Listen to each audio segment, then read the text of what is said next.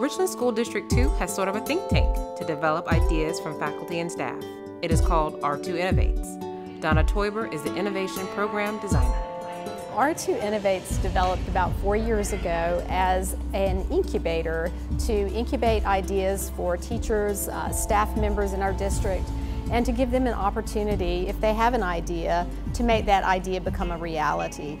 Any group with an idea can form a team and submit that idea to R2 Innovates. The incubator has processes and training to help the ideas evolve.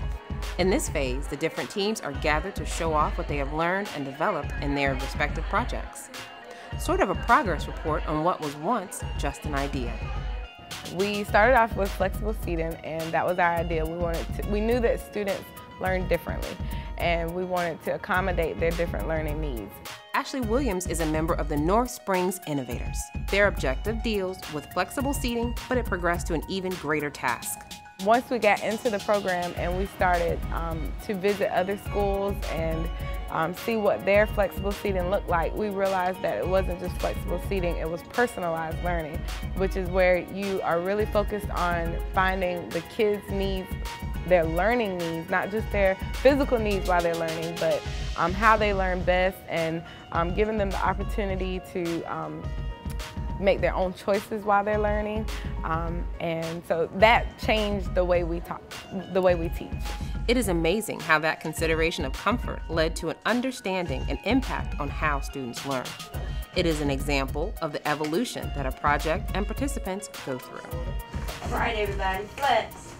Our goal as teachers is to have them read for more than just 5 minutes without losing attention. And so I saw immediately that they were able to hold on to the things that they were reading longer, and I'm talking about 30 minutes without an interruption. Students just comfortable in books.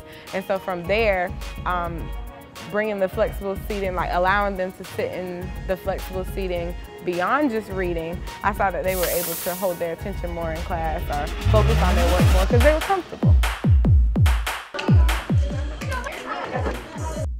Comfort, focus, collaboration, flexibility, all things to consider as one thinks about that space, once known as the library, later transformed into the Media Center, and now. I had a conversation with Donna Teuber, and we were just talking about, how we do library, how the library is for us, and I just wanted to do something different. And I didn't know what.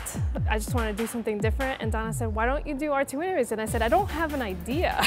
And so she said, that's perfect. You just come and we'll get you through the design thinking process, and we'll help you come up with an idea. Lorena Swetnam is in a group of middle school media specialists.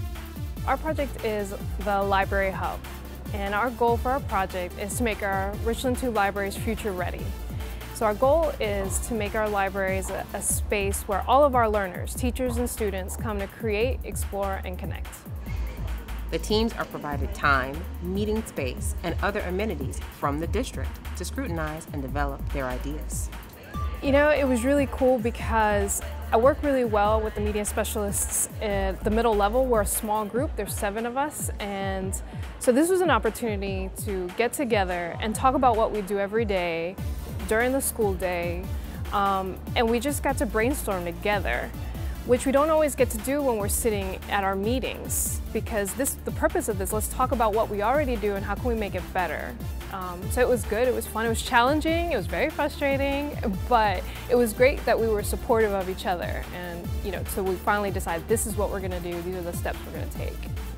The step they took was to temporarily transform the Media Center into a hub for students and teachers to freely congregate and work on projects of their choosing.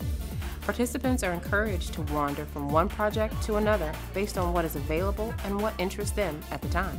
The goal of the district is to be innovative, to see what we can do and do it better. That's always been the goal of my school. I've always heard that, and I see that in the district. So I think the support is pretty evident through this project. It really takes an idea from a spark to a flame. R2 Innovates is accepting applicants for next year. The deadline for entries is June 14th. You can find links to the application at r2innovates.blogspot.com.